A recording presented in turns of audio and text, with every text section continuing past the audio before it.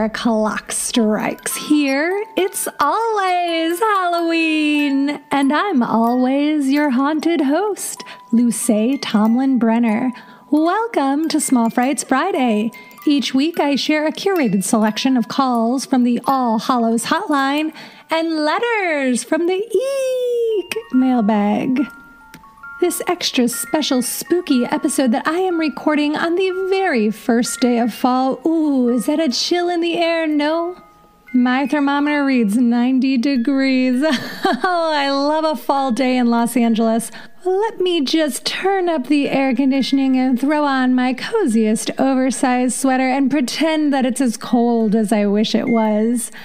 This balmy episode is brought to you by Draw-In. Thank you so much for supporting It's Always Halloween Draw-In. And if any lanterns out there would like to sponsor a Small Frights episode, you may do so by donating $30 or more to the podcast via the tip jar, which is linked in the show notes and on our Instagram. And hey, if you do, please tell me your favorite thing about Halloween. I would love to know a little bit more about the wonderful people who are leaving our one-time donations. This show is also made possible by the frighteningly wonderful Patreon Ghoul Gang. We hit an incredible, outstanding, eye-popping milestone this week. We picked up 9 patrons, more than we've ever gotten before in one single week. Thank you, thank you, thank you. I am lighting an altar candle for each and every one of you. Thank you, Keith. Thank you, Jason. Thank you, Lori. Thank you, Amanda. Thank you, Karina. Thank you, Elle. Thank you, Hallie. And thank you, Peyton. And thank you to one Ghoul Gang member who will not be named, who asked to remain anonymous. However, I do want you to know that I care about you and I am so grateful for you. So I am still putting a thank you out there for you anonymously.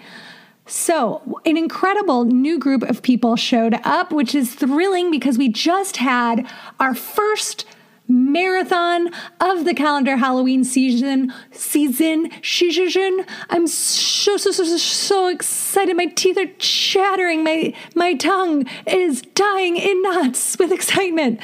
We watched the first 6 Halloween movies, and what a ball. I have to say, I loved them even more than I usually do, except for Halloween 6, Curse of Michael Myers. I have tried with this one. Oh, how I have tried. Paul Rudd isn't enough for me. I have officially labeled The Curse of Michael Myers a dud.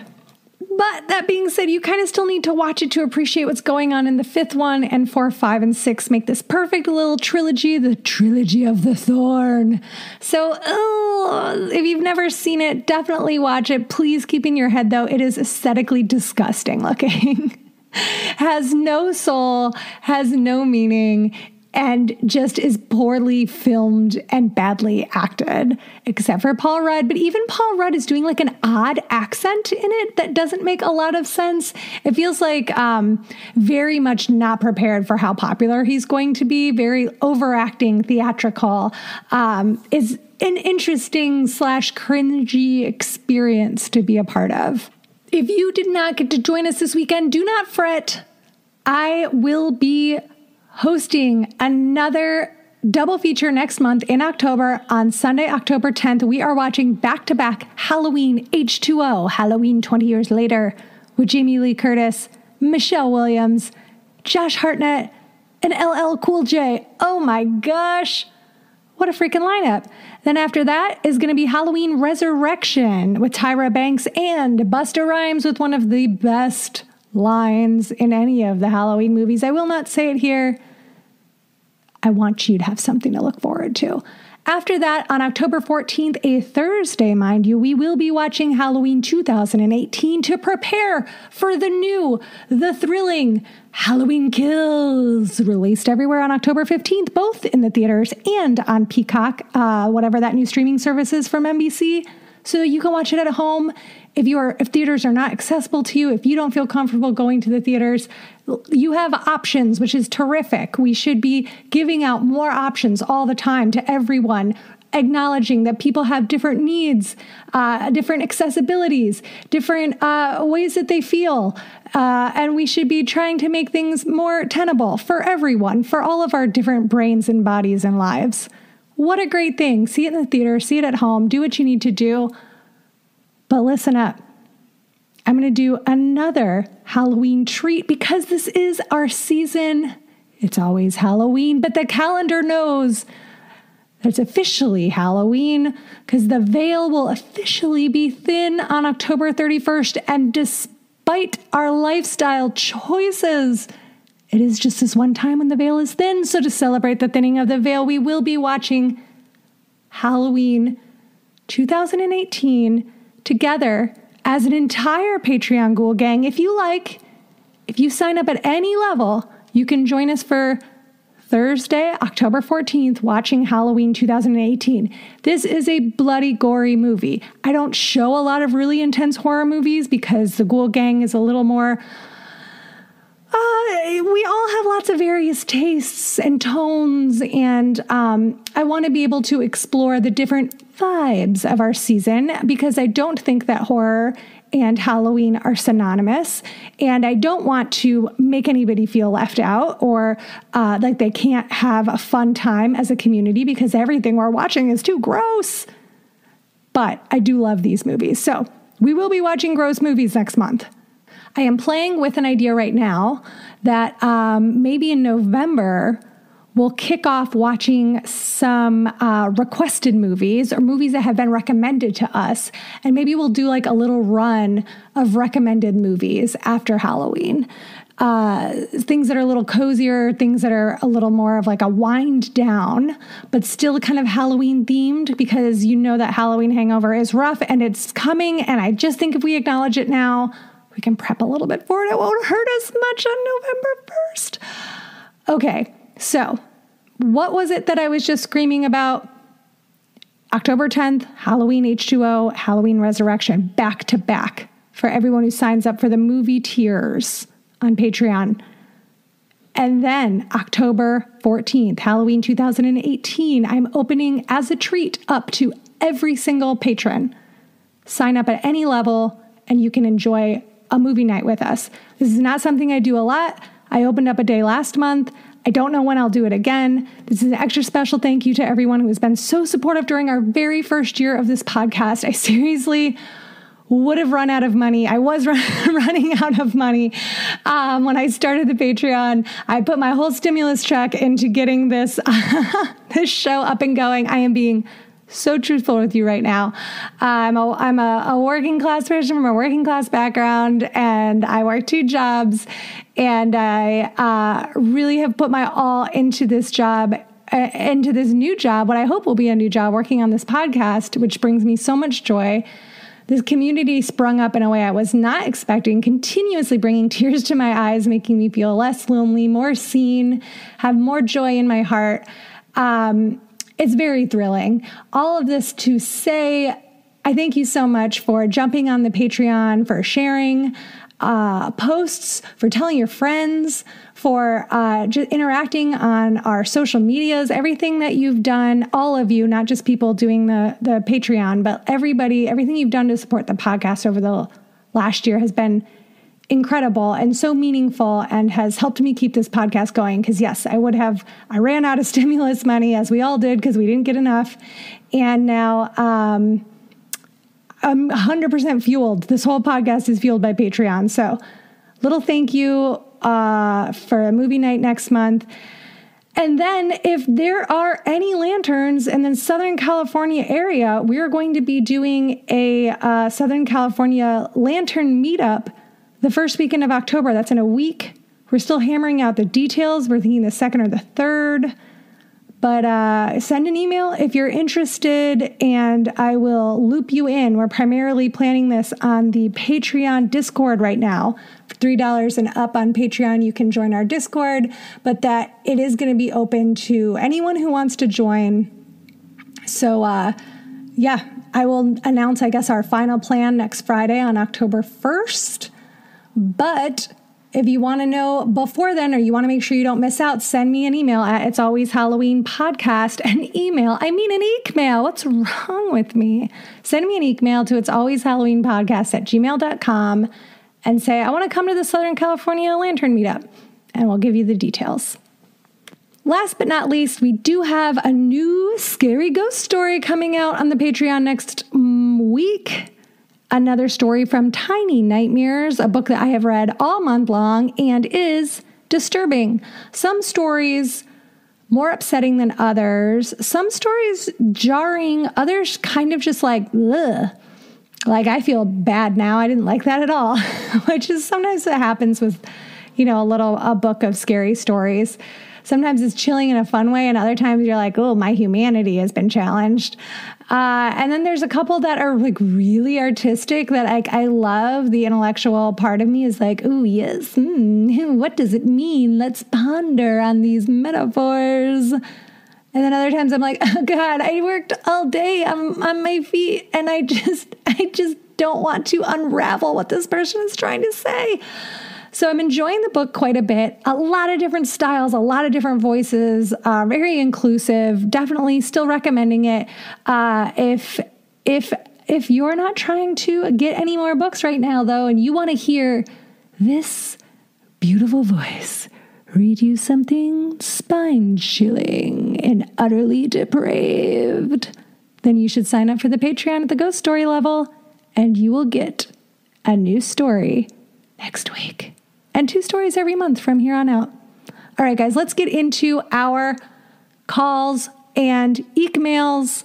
First up, a wonderfully exciting call from Missouri. Hey, Lucy, this is Michelle. I'm going to try to keep this as short as possible. Otherwise, I might have to call back. I just started listening to your podcast a couple of weeks ago, and I'm almost completely caught up. I absolutely love it, and I've been telling all of my clients about it, all of my friends about it, sharing it on my Instagram, and I hope you get more lanterns listening. But I just wanted to share a little story about my neighborhood, and I might call back, like I said, because I feel like I have so many things to tell you. We just moved into a historic neighborhood where our house is from 1905. And knowing me, loving all things spooky, I hoped that it was haunted. But also, I just wanted to kind of talk about our neighborhood. It's in Springfield, Missouri, and it's called Roundtree. And they're super into Halloween here. And that's one of the main reasons why I wanted to live in this area of town. So much so that they actually have to close down the streets for Halloween, and we have anywhere between 4,000 and 7,000 trick-or-treaters. It's insane. And every house goes all out. Like I said, it's crazy. Everybody has fire pits out on their front porch. All of the houses around here are from the 18 and 1900s, so you have front porches that are all done up, and it's just so much fun. And we just got into this house this year, and I cried when we found out because I was just so excited to have Halloween in Roundtree. So I'll be taking pictures and sending them to you. But I just wanted to let you know the good news and wanted you to look into that. So talk to you later. Bye. Michelle, oh my goodness. Your neighborhood sounds like a dream come true. I have never heard of Roundtree, but I have driven through Springfield, Missouri as a teen with my parents because they have friends in St. Louis. And Springfield, I mean, how fun. Of course, it's one of the many possible Springfields mentioned on The Simpsons. But anywho, so getting back to your point, these pictures, I looked it up, I Googled, I wanted to learn all about this wonderful place that loves Halloween more than anywhere else in Missouri. And boy, if you Google Roundtree Halloween, Missouri, lots of incredible pictures come up. I am looking at one now that looks like it is a still ripped from one of the Halloween movies. A gorgeous blanket of leaves coats the ground. You can't even tell the grass from the sidewalk. Everything is leaves, yellow and tan and caramel and just brown. with reds and oranges peeking through as trick-or-treaters are stomping through excitedly with their different little baskets and buckets and pillowcases. People seem to be holding umbrellas, but that doesn't seem to be dampening the experience. As someone who is talking to you from a desert right now, I know Halloween in the rain is not the best, but there is something about it. Having to incorporate some type of all-weather proofing to your costume really does get the creative juices going. It's very funny to see pictures of skeletons holding umbrellas. Oh no, my bones are so wet and slick. I see an Ursula with a cowboy, with a skeleton, with a old-timey prisoner. I don't know. They're in a striped pajama-like ensemble. These are just so wonderful. The streets are packed. An unbelievable amount of people and kids incorporating their parkas into their outfits. I think I see a pirate here. I see a toucan, a Power Ranger, a witch. This is just delightful. A very disturbing Pennywise, a shark, a Yeti, Chewy. Oh my gosh. Absolutely fantastic. Each kid and adult decked out to the nines. Makeup, masks, costumes, bags, as I said, matching umbrellas. Everyone's got their galoshes in the mix. This is so absolutely fantastic. And this, again, the streets are packed. And it looks like you guys also have an incredible and very locally famous Halloween parade as well. If you are Googling Springfield, it comes up as the must trick-or-treat place in the city. It's like number one. You have to trick-or-treat in Roundtree. So congratulations. I can see why you're so psyched. And just hearing how thrilled you were, I started to tear up a little bit.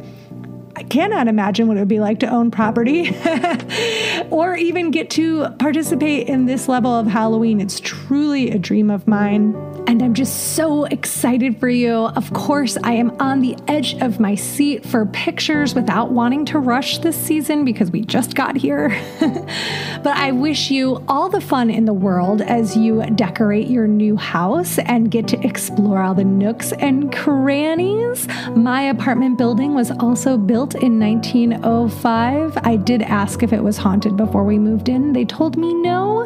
And I'm taking them at their word because, as you know, I am not trying to tempt ghosts. If I have to sit alone in a closet several days a week, I don't want any spirit messing with me. I can't handle it. I'm already in a closet. Things are rough enough. So Michelle, please keep us posted on the decorating, on the costumes, if your house is indeed haunted. And again, so happy for you. What a thrilling life achievement. I wish you all the best. Many spooky returns. Oh, hold on. I'm getting another call. Just a second. This doesn't usually happen. Let's take this call that's coming in right now. Hey, Luce, it's Michelle again. I got off quickly because my husband was coming outside and I felt embarrassed because I was calling in the Halloween podcast. He already thinks I'm weird because I started celebrating in July. So anyway, I'm calling back. I was the one that was talking about my new neighborhood that we moved into. I was just going to let you know I'm going to send you some pictures. I had a couple of friends that live in the neighborhood that had pictures from a few years ago that were just really cool. I mean, people dressed as huge praying mantises on stilts, and there's a big house that was decorated as a pirate ship, and then the other one was decorated like an underwater scape, and they were dressed as mermaids. It's literally like something out of a movie that you would see. And even last year during the pandemic, they canceled there's usually a Halloween parade where all the kids and people in the neighborhood dress up and walk down the road. And like I said, there's usually about 7,000 kids. And last year it was canceled due to COVID. And there were still about, from what I've heard from other people in the neighborhood, about 4,000 trick-or-treaters still. On a normal year, there's about 7.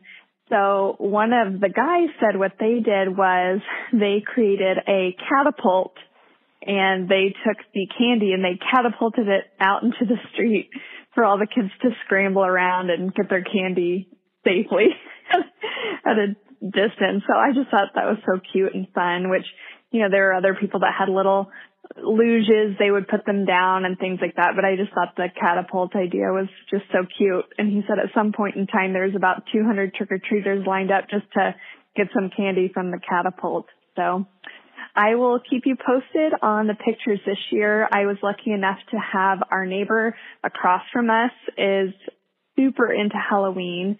So I'm really excited to have her over, and just our whole neighborhood. I'm just so excited. So I'll keep you posted, and I'll also keep you posted on if I see any ghosts in our house. I was hoping, being built in 1905, that someone would still be in here. So, all right, love the podcast, love you, love the whole Lantern group, and keep up the good work. My goodness, what a treat we get to hear from Michelle twice. And you're really turning up the heat on this trick-or-treating experience. Are you inviting all of us to your house this year? Because you are making it sound pretty sweet. Like there's nowhere else in America that would be quite as fun as Roundtree on Halloween. A praying mantis on stilts, a catapult, mermaids, a pirate ship. This city has everything. I am fully about to become Stefan right now, but that's not on purpose. I'm just so excited and I want to be there. You have painted a picture and I am ready to show up and buy that picture from you. All right. Let me know your address so I can come over on Halloween. You can I won't give it to everybody. Just email it to me and it will show up on your doorstep on October 31st. And we will catapult candy to all of these smiling faces. Now, real quick, just like a quick word with your husband. Oh, look, you maybe don't realize this, but this is a very popular and beloved Halloween podcast. We're a bit of a tastemaker here. We are on the NPR One app. That's NPR, the National Public Radio. So is Michelle a little weird? Of course she is, because she loves the weirdest holiday of them all, Halloween, the time when the veil is the thinnest and the spirits are coming out to devour our souls. So yeah, we're a little weird, but that is what makes us great. And you know what? I know you're not judging Michelle because you love her. You married her. You know what a fantastically weird, macabre, bizarre little creature she is. And that makes you love her all the more. Remember that. Tell her that so that she doesn't feel self-conscious about calling this very cool Halloween podcast again.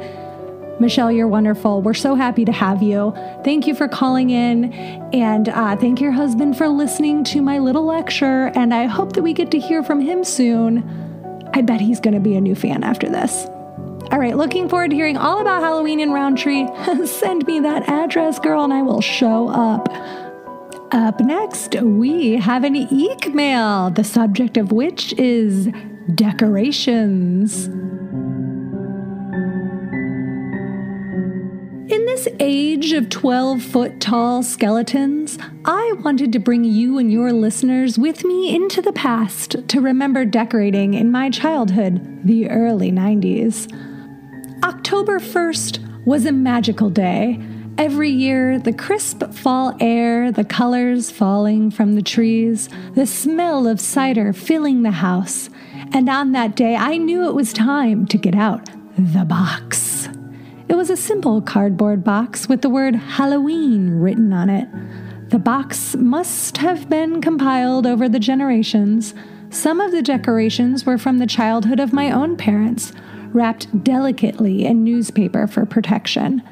We had a town of tiny spooky houses that we could plug in. We had ceramic ghosts and pumpkins and skulls, which would have lights placed inside of them. We had the myriad of McDonald's pails and tea lights. These lights would change the feel of the whole month. No longer the normal white bulbs of summer, nor the rainbow of indoor winter lights. This was that liminal time between, the warm orange glow of autumn nights, building 31 days of anticipation for the main event. The window decals were always magical to me as a kid. No tape, no hooks, the thin plastic images of ghosts, bats, witches, cats, owls, and pumpkins would just all stick directly to the cold inside of the window for the whole month. And for opaque surfaces of walls and doors, we had posable figures, a witch, a vampire, a skeleton, and a scarecrow. We pinned those to the walls with a tack, and I could change their position anytime I wanted. We had a string of paper jack-o'-lanterns that would go along the living room wall and cut out bats with double-sided tape on the back all over the walls of our house. We had a plastic spider web with suction cups for the glass on the door. Hanging outside was a plastic motion-censored ghost that would ooh when somebody walked past, and I absolutely loved hearing the sound of it. Outside, we would also stuff old clothes with straw to make a scarecrow and wrapped a sheet around a soccer ball to make a ghost swinging from our trees. All month, we would rake leaves and fill the big orange bag that had the jack-o'-lantern face on it. And by the 31st, these would be joined by freshly carved pumpkins. Everything had to go back in the box on November 1st, but I don't even want to think about that now. It's too sad. I'd love to hear about what some of your favorite decorations were. Lanterns and Luce? Happy Halloween, Becky. Oh, Becky, what a gorgeous EEEEKmail. You really painted such an incredible picture of what Halloween felt like in childhood. I adored those orange garbage bags that looked like a big jack-o'-lantern once they were all filled up. Those were just scattered across my neighborhood, and they would go out at different times. You know, there'd be one or two at first, and then suddenly, like you said, by the end of the month, everybody's yards had them. My parents did not get them because they just didn't think it was worth the cost of the extra specialized garbage bags. But we did have some other really cool decorations. When I was a really young kid, the first decorations we got that I absolutely loved were the skeletons that had the paper accordion legs and arms. And we would hang those on our porch. And then as I got older, we would slowly build our decorations for outside. We got these really neat plastic bendable skeletons that were about 1.5 feet tall. And we used those on our bushes outside that lined our walk. And this was a decoration that we got when I was pretty young. And then it just became like a classic decor thing that we would do. So we'd have these small bushes that lined the front walk going up to our porch. And each bush got one of these bendable skeletons, and I loved to do a different pose, an intricate pose with each skeleton, and then I'd wire it into the bush. So it's like some look like they were jumping, other ones were like lounging in like a paint me like one of your French girls pose. Other ones would be all twisted up. Some would be doing like a lookout pose, and I just thought it was the most fun thing to create these different poses. And I always liked injecting a little bit of humor where I could with some of our decorations. We also, my mom and I would go to Goodwill and we'd find like old plaster busts, you know, like not like fancy castle type ones, but you know, like the fake ones that you might find at like TJ Maxx or something. And we'd see them a lot at Goodwill. So we would get those, and then my mom would spray paint them gray, and then we'd put a little black on them, and we would add some Spanish moss, and then we would create this graveyard in our garden. So one side of our sidewalk was our bushes, and then the other side was this garden that my mom tended. And so we turned the garden side into this graveyard, and my dad made these cool cardboard gravestones, and everybody was really creative. I'm an only child, so it was just me and my parents, and it was always very much coming from a DIY perspective. Like every now and then we did get something special from the store. We have one of the ghouls with the light up eyes that shakes and moans, kind of like your ghost, Becky. That was really exciting the day that we got that, because it felt like kind of a fancy decoration, and we made a lot of stuff. So to get one of those, it just felt like extra special. And we had a candelabra that was a skull, and then had like 3 candles that were like, had little glass lights that you would screw in, and then it would flicker. And I loved that. And a few years ago, my mom sent me both the candelabra and the ghoul in their original boxes that are really neat. And I really like getting those out every year. Even if I can't fully decorate every year, I definitely try to bring those out, because it's such like a really warm, positive memory from growing up. And it's nice. I love that you had things that belong to your parents. I think it's so special to pass decorations down. And that really goes for every holiday, because as we've talked about in the past, traditions are what connects us to the generation before.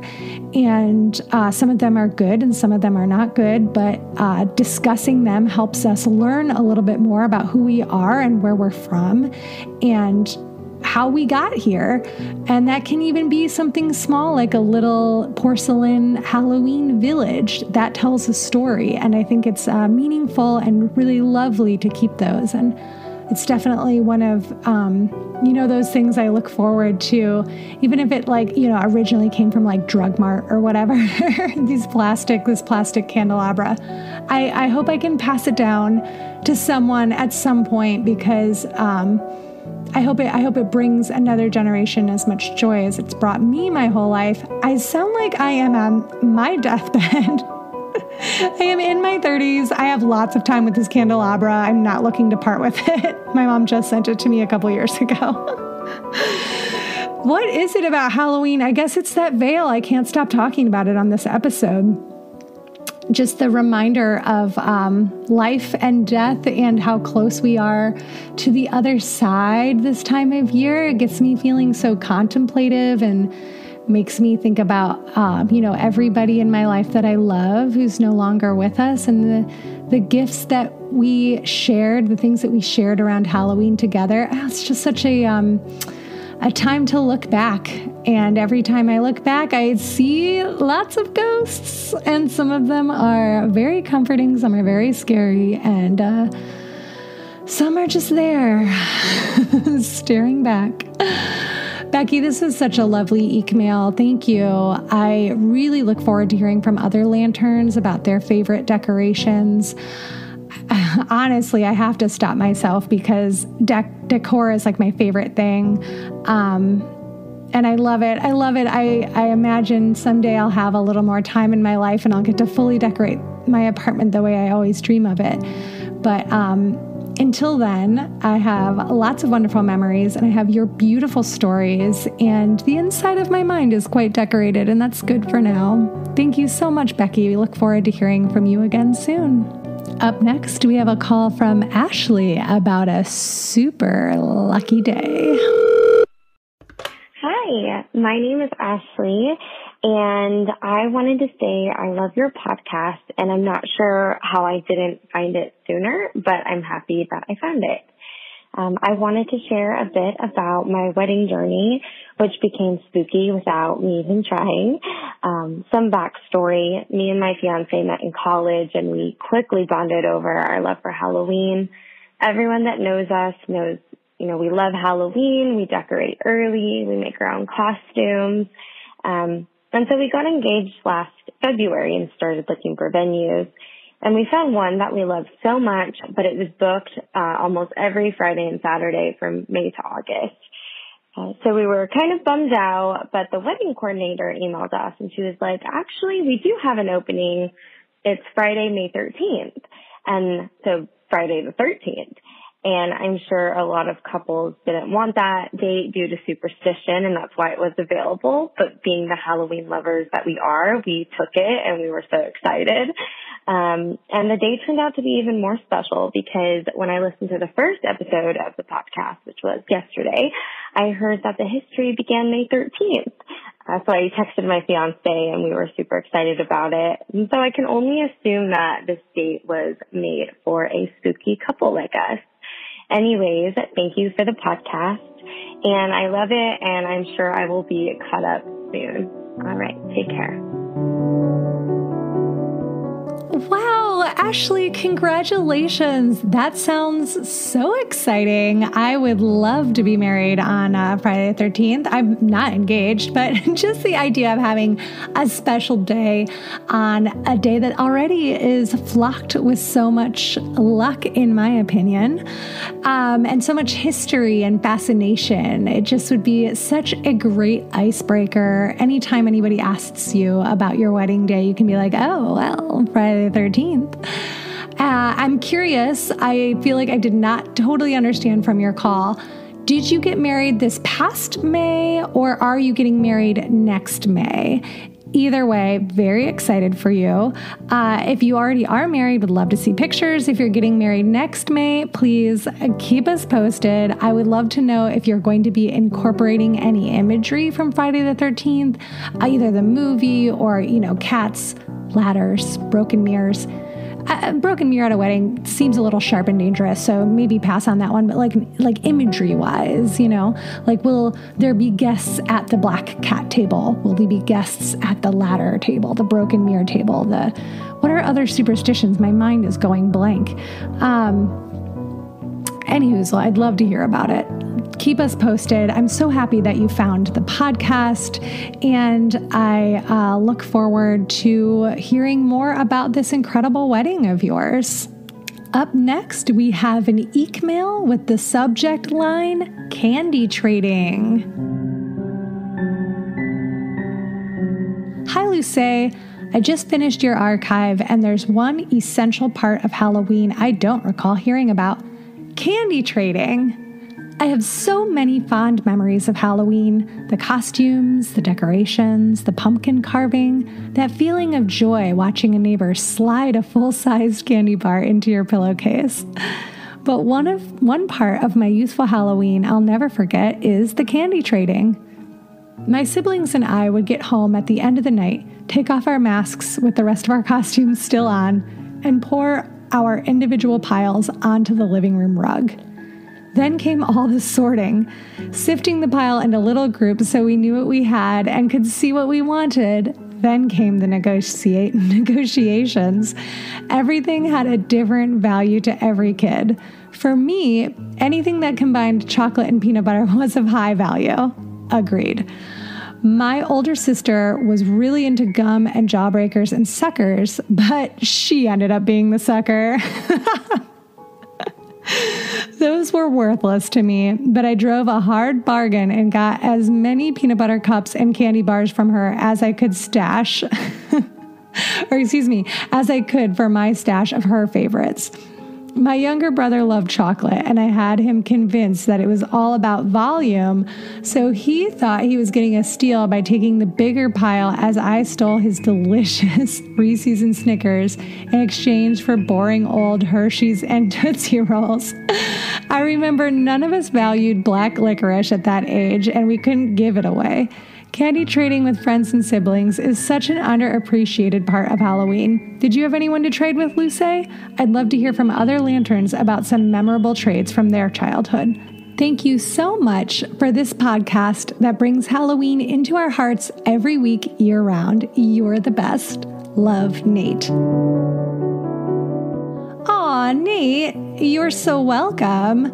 This is an underrated and essential part of Halloween. Wow, what a great call. Candy trading was everything. I was reading this and I just had a smile plastered on my face this entire time because your descriptions were spot on. And Nate, you and I could have never traded because we were on the exact same page.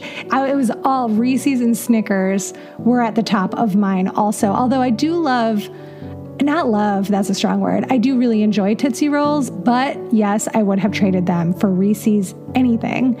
I also really liked Butterfingers. I guess that's kind of in the peanut butter realm, and Twix. I would put up with a Milky Way. I really wasn't feeling Three Musketeers, and I wanted nothing to do with Dots Whoppers, anything that you could shake in a little box. I enjoyed the tininess of the box, the way that it looked like a mini version of the larger like movie theater sizes. There's something about that, how tiny the box was. It was very cute to me, more so than just the little fun-sized chocolate bars. The box was everything. But what was inside the box, total trash. Didn't want it. So because I'm an only child, I did not have siblings, but always baked into the trick-or-treating experience was I would go over to one of my friends' house afterwards. Each year it would be a different friend. Maybe people would come over to my house. Maybe we'd go over to one of the Katies. I had multiple friends named Katie as a child, and we all hung out together. We all lived exactly 1 block away from each other, different Katie on each block. And so we would do those trades. And you're right, I absolutely loved sorting my candy. Like even after we did all the trades and I was home by myself, I loved dumping my candy out again and just sorting it into different groups and seeing it all lined up. It just felt so like, what an accomplishment, you know? I had this problem and I still actually struggle with this as an adult, and I'm really working on it. I'm like coaching myself on it, where I would be like, okay, I've got 8 Reese's cups, and I'd start in on the Reese's cups and then I would start to save them because I was like, oh, when these are gone, then I don't have any more Reese's cups. And so I'd eat more of the trash candy and I would save some of my best candy and save it and save it and save it until it'd be like the end of November and it would start to be gross. And every now and then I saved my candy for too long and my mom had to throw it out. Isn't that so sad? Because I didn't want it to be gone, so I didn't use it at all. It's sort of a collector mentality, which I'm very much a collector. But I do not put any of my collections, like I don't have those glass IKEA shelves, and I don't keep toys in like plastic boxes or anything. I'm very much into using things, and for some reason I have trouble doing that with like special treats, where I'm like, oh my God, I don't want to use this like one of my friends gave me soap shaped like a coffin. And I was like, I don't want to use this. It's beautiful. So it was just sitting on my bathroom shelf for like 2 years. And then finally I opened it up this year and I was like, things are for using. And I love the ephemeralness of experiences and interactions one-on-one with people in person. And I'm trying to apply that appreciation for the ephemeral to single-use items and be like, it's okay if this coffin soap is gone. It was meant to be used and treasured and enjoyed. And when it's gone, and something new will come into my life again. And it's so hard. I don't know why I struggle with that. I have definitely just like let treats go stale because I didn't want to eat it and then not have it anymore. And I enjoyed just the experience of having it. So I'm very curious if any other people out there have their internal child that's just like, oh, I don't want my trick-or-treat pillowcase to be empty. I must save my candy. Maybe it's an only child thing too. I'd be curious to know if there's any other only children with this experience, because I definitely have heard from Isaac and other friends that have siblings that like if you didn't eat your candy, it would be gone. So you had to like enjoy your candy kind of quickly, because if you saved it for too long, someone else was going to eat it. So maybe that's a little bit of a luxury I had as somebody who didn't have to share a room and didn't have to share a candy. I could just like stare at it every single day and lay it all out and look at it and never eat it. I'm so happy that you enjoy the podcast, Nate. I very much enjoyed your EEEEKmail, and I look forward to hearing from you again soon. Hi, Luce. This is Rosa at Pumpkin Queen on Instagram, and I just want to say I am so obsessed with your podcast. I'm obsessed with you. I did meet you when I was vending at Awaken the Spirits, and you did tell me about It's Always Halloween, and I literally binged every single episode for 2.5 weeks, and I am obsessed. Even my little son knows when he sees a logo, It's Always Halloween, he recognizes it because I was always listening to it. But I just want to say that I absolutely love everything that you do. I am always Sorry, my son was messing with the phone. But I just want to say that I am obsessed with everything that you do. I love that you put so much hard work and effort with everything that you do, researching, with it being history, traditions. I'm always learning something new within Halloween. I am so excited. I am actually a Scorpio, like yourself, and I'm almost a Halloween baby, October 24th. And I'm just excited about this Halloween. Hopefully we're able to trick or treat. So yeah, I just wanted to say I love you. I love this podcast, and keep doing all this amazing work. And yeah, and it's always Halloween.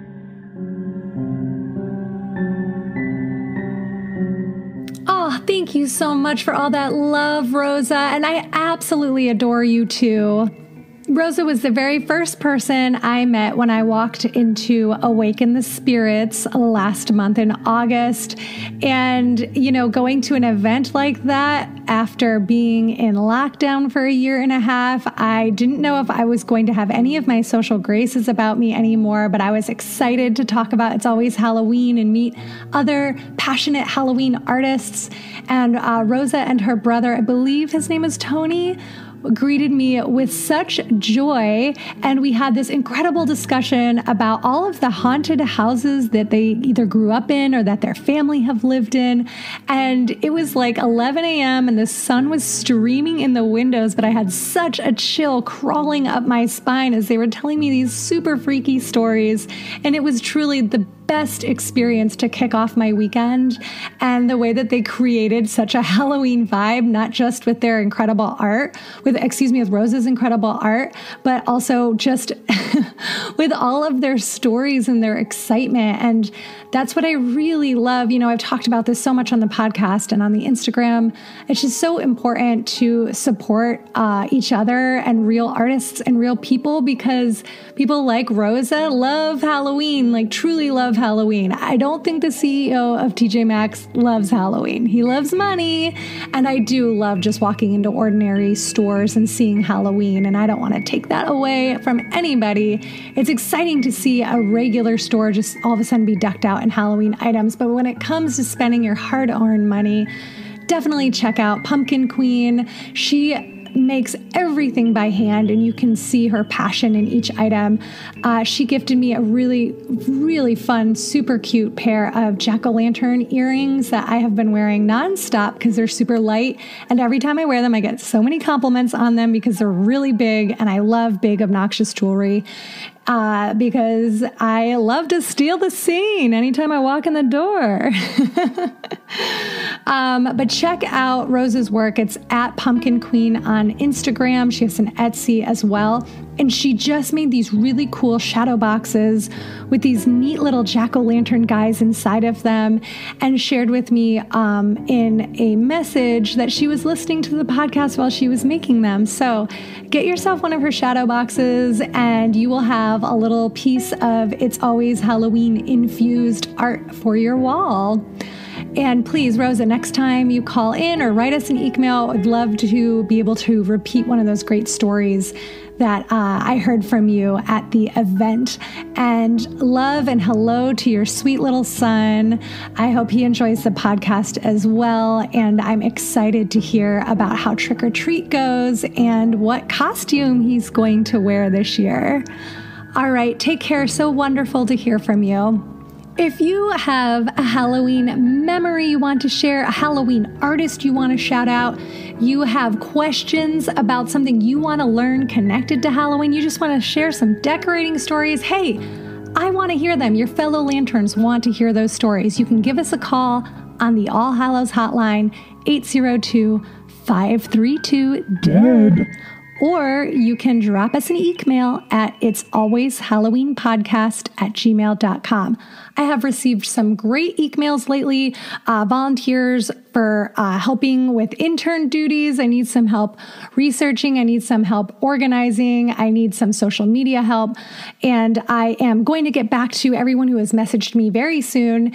If any of that sounds like fun to you, I'm definitely accepting more applications. Application is really just tell me a little bit about yourself and what your background is. I just need to see that you're like a real person who's chill and positive and, understands the mission of the podcast to create community and spread Halloween joy. Doesn't need to be a super formal thing, but I do want to know that you're not like a secret mega person. So I have gotten those EEEEKmails. I will get back to you. I am definitely accepting more. This is a very DIY project. I'm the only one who goes through the EEEEKmail box, so definitely takes a little time to get on top of everything. And I thank everybody for your patience, especially at this very special time of year. So, like I said at the top of the podcast, if you love It's Always Halloween, please subscribe at patreon.com/It's Always Halloween, or you can make a one-time donation using our tip jar. Any amount in the tip jar goes directly to helping us make this podcast. A donation of $30 or more gets you a shout out as a sponsor at the top of a Small Frights episode. You can also support the podcast by buying It's Always Halloween merch on Redbubble. That link is in our show notes and our Instagram as well. This episode of It's Always Halloween was performed by me, Luce Tomlin Brenner, with help from your fellow lanterns, including Michelle, Ashley, Rosa, Nate, and Becky. Thank you so much for your contributions and making this episode extra special. The editing, theme music, and sound design is by the absolutely fabulous Pete Burns. Thanks so much, Pete. You can follow me at LTB Comedy on Instagram and Twitter, and you can follow Pete at Mittenberries on Instagram and Twitter. If you're on Apple Podcasts, please subscribe and write us a little review so that other like-minded ghouls can find us. It's a free, easy way to help the podcast and ensure that we can build our lantern army. Just kidding. But it would be nice to make more friends. I want to read a review that we just got this week. The subject line is "What a Gem," and it's by AJR017. I'm so glad I found this podcast. I'm not sure what it is, but everything about the show just feels cozy. It makes you feel like it's Halloween no matter what time of year it is. It's not trying to be scary. It's just informative and fun. And it's not another true crime murder show posing as a spooky podcast. The production value, background music, and sound effects add so much ambiance to the already stellar and well-researched content. Thank you so much for putting so much time and effort into this show. Keep up the excellent work. Well, I thank you so much. As much as I can enjoy occasional true crime episodes, it is a lot. So we will try to stay away from murder as much as possible on this show, except for how it may pertain to Halloween history. If you're not on Apple, hey, you know what? We're also on the NPR One app. So subscribe to us there, and please tell Ira Glass you love us. Thanks for listening to It's Always Halloween, and please come back next time unless you get stuck in a bidding war for Reese's Cups. And if you win them, can you bring some for me? I don't want to eat them. I just want to look at them and save them forever.